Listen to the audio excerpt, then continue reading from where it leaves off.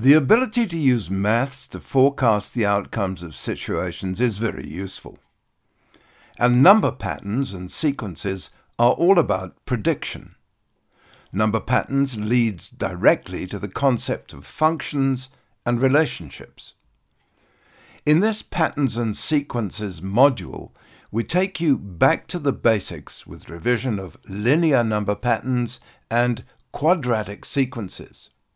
To be successful at patterns and sequences, you will need to understand the concepts of arithmetic sequences, geometric sequences, sigma notation, arithmetic series, geometric series, and sum of an infinite series.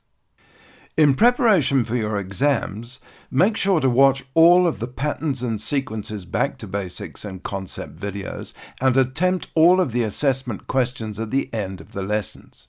Once you've mastered those skills, the career and enrichment videos will take you beyond the classroom. Patterns and sequences are roughly 25 plus minus 3 marks in the final exam, which is 16 to 18% of Maths Paper 1.